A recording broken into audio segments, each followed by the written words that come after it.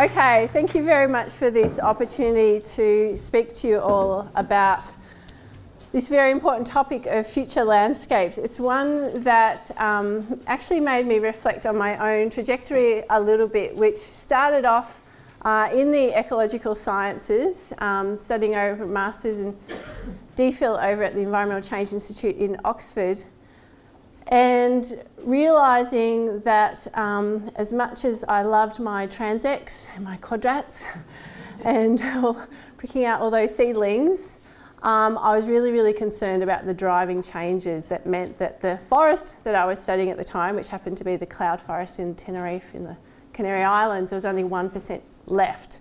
And I was told by my rather unenlightened supervisor at the time that those sorts of questions were not science and had no place in my DPhil. Hence I started again. So this is a little bit of a personal trajectory, and I should also say I grew up with one foot in a very much a farming family. My mother was the first one of her 50 first cousins to finish high school and leave the dairy farming district. And also very much 1970s back to land environmentalists living in a mud house with homemade undies. So the whole kit and caboodle. So these are sort of like my kind of like little psychological kind of analysis. You kind of got the whole gamut here. So it's a little bit of a psychedelic tour. So let's go. Okay, I should also say I teach climate change responses to a very eclectic group of students in a very confusing country. And so I've had to kind of do a lot of thinking to try to come up with these ways of understanding climate change in Australia. And one of the key diagrams that I find most useful for understanding Australia, and it's actually unfortunately particularly timely at the moment, is this one here. I'm not sure if you can see it. It's the hydrological cycle put together by the Drought Mitigation Centre over in the US. It'd be interesting to work out which part of the cycle we're in at the moment. Those who've put together drought policy over the last few decades probably thought we'd just lifted out of it, but we're back in it. We're probably at that panic stage. But one of the things about Australia is we, of course, have come into this country with a kind of British lens, and that's meant that the extreme climatic variability that is part of this continent has continued to shock and awe us.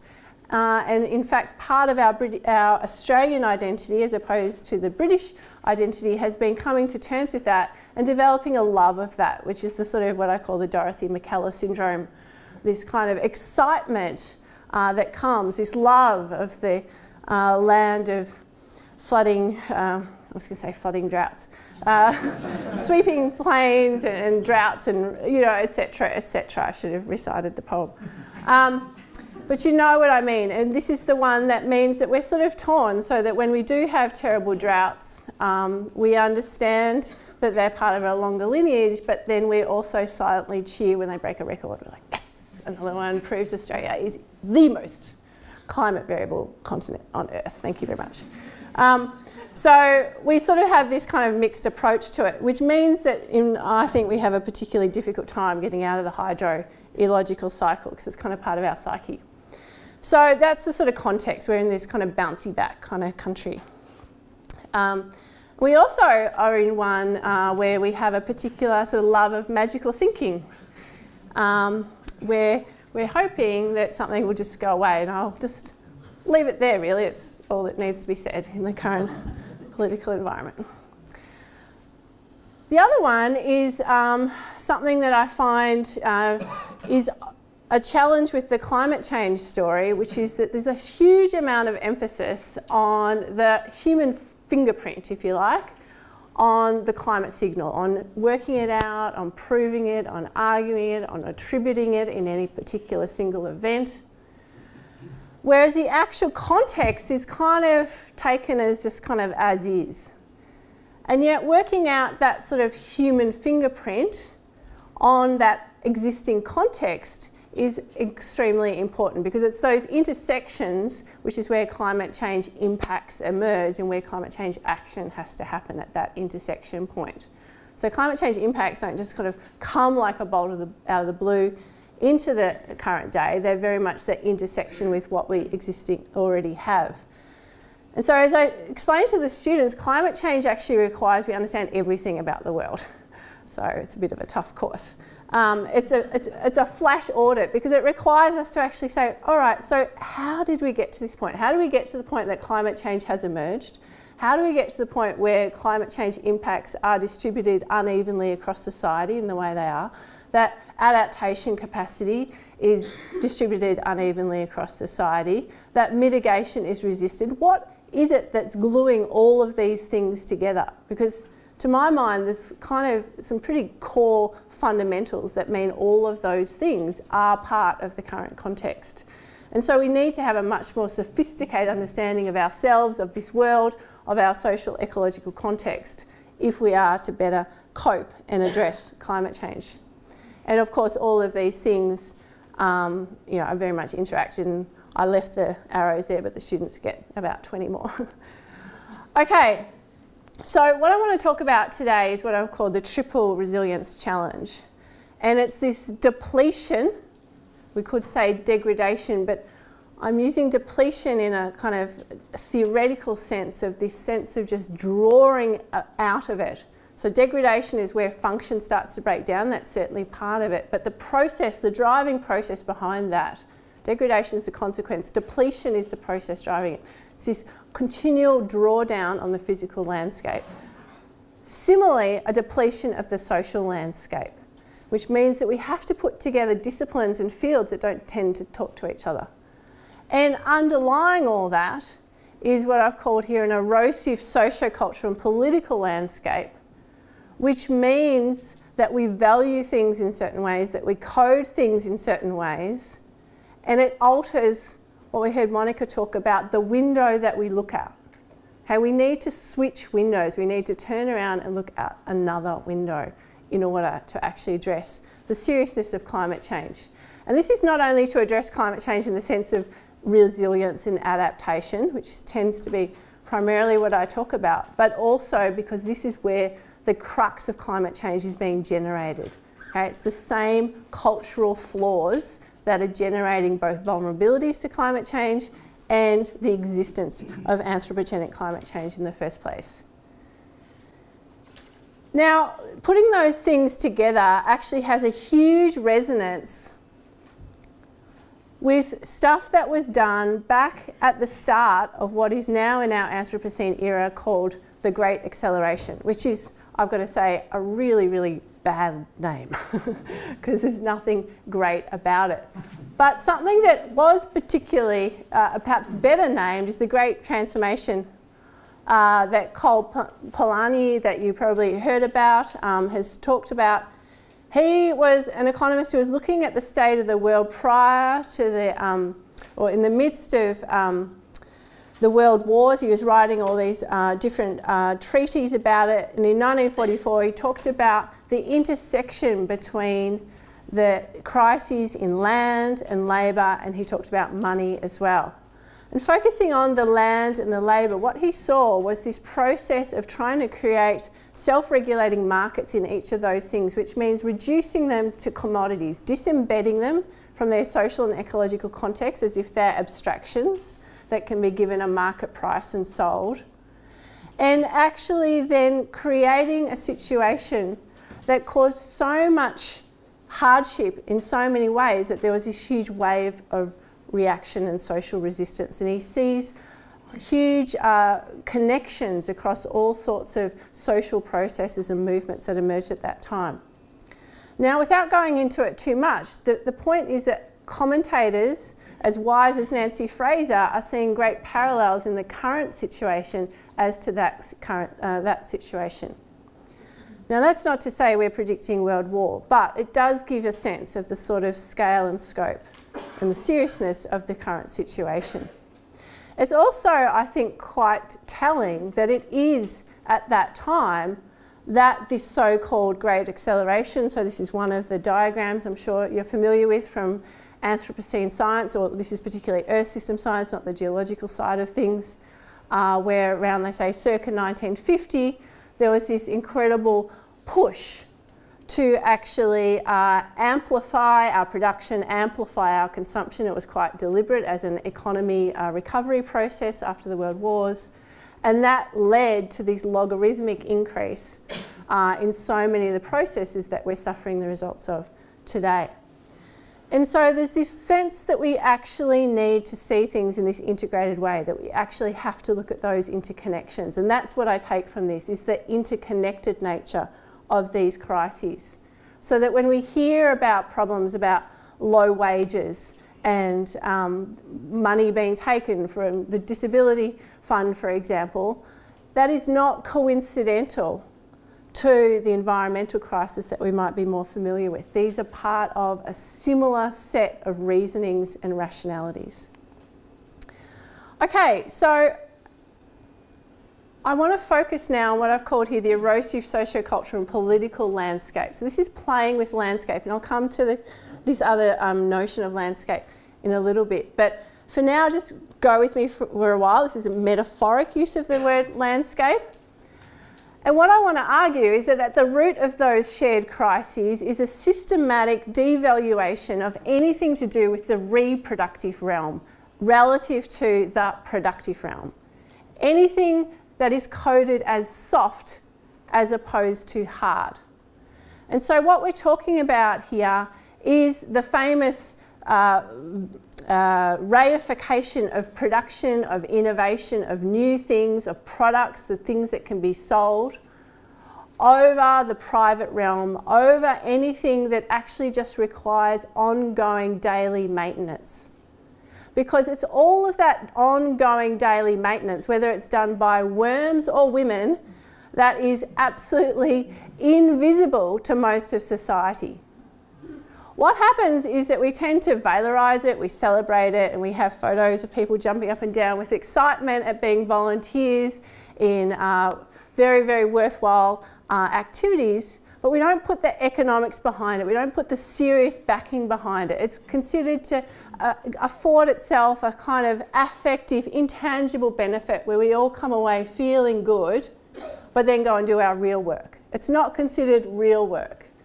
And likewise, ecological services are they're celebrated, they're more and more popular, natural capital is attracting even the attention of big banks.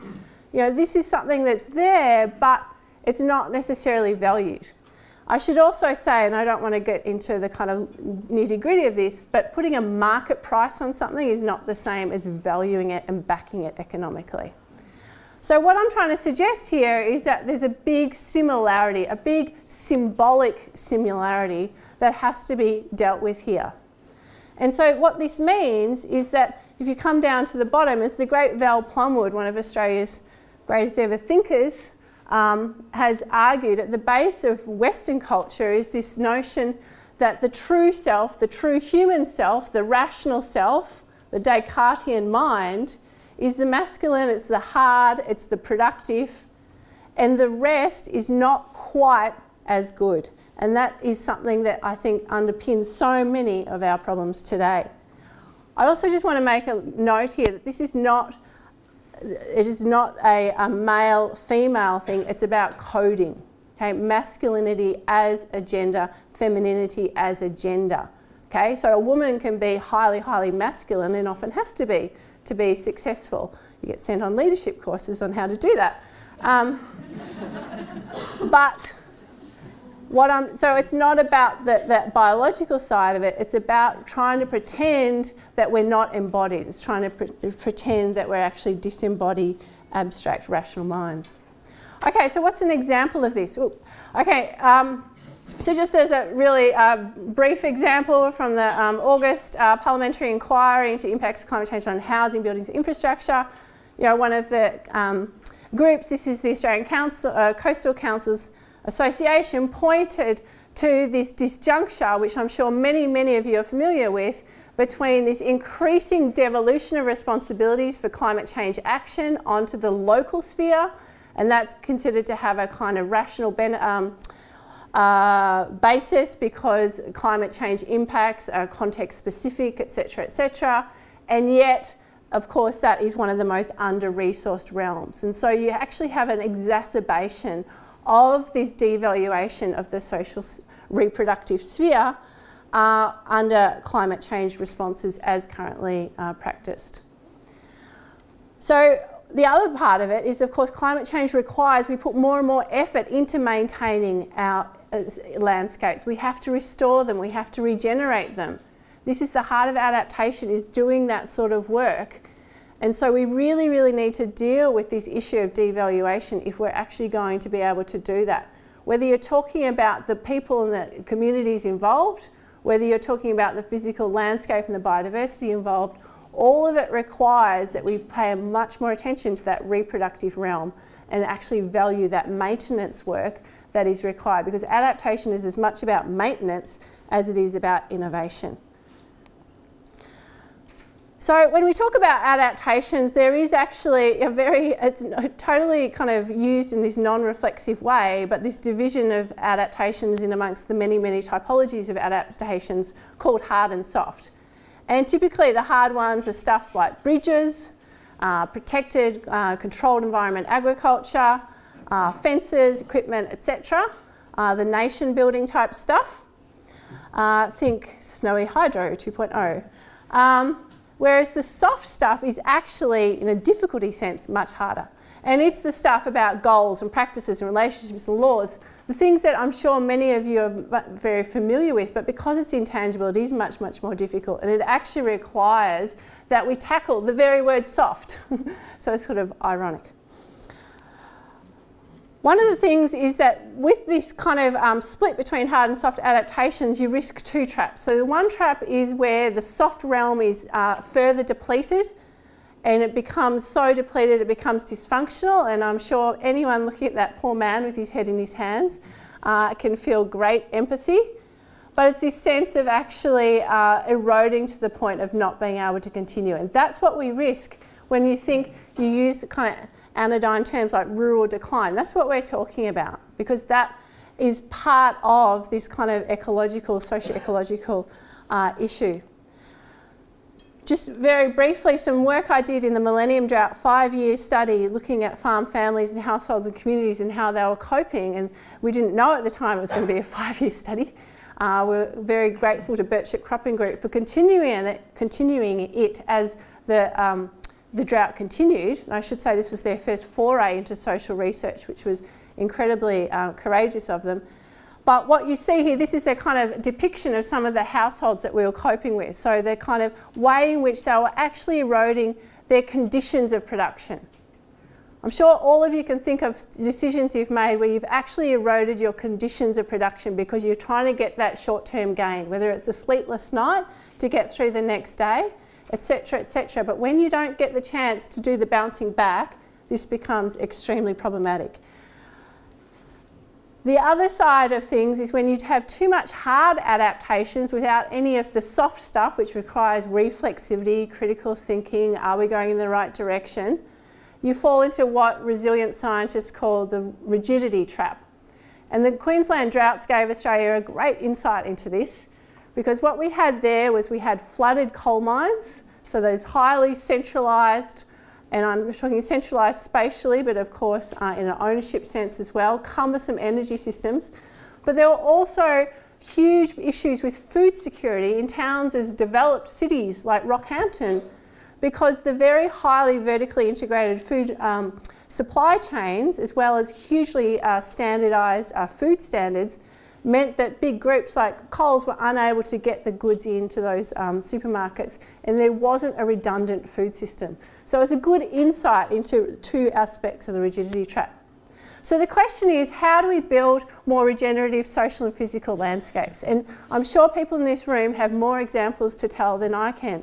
One that I'm familiar with, and of course none of these examples are perfect, but one that I find inspiring is called Wide Open Agriculture in Western Australia, where they're working with a group called Common Land, which is based on 4 returns: social capital, natural capital, financial capital, and inspiration. And they've gone to the stock exchange and floated this, saying they're going to try to rebuild inspiration. And to me, I'm just in awe of their courage in actually putting that out there as part of their kind of business plan. I think that's great.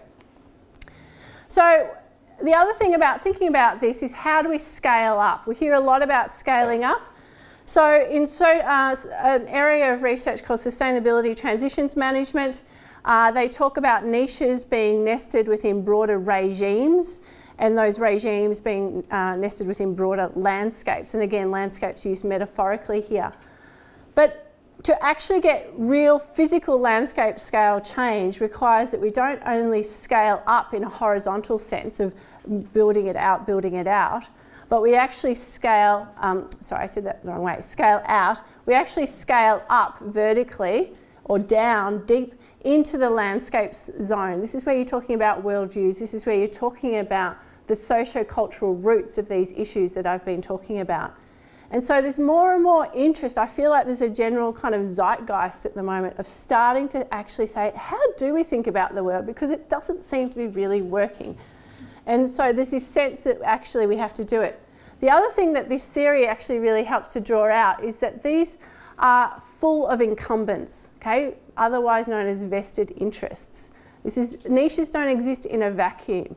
And so as much as we need to kind of valorise and value the soft, we have to realise this is a tough fight that we're facing as well. So just to finish, we have to think about how we think about the Australian landscape, think about what we value, think about what we see, what window we look out. We have to think about what socio-cultural landscape in a metaphorical sense we actually need to create the landscape that we want. Do we want the sheep and wheat map? The nothingness map, which features deranged gunmen and other type things?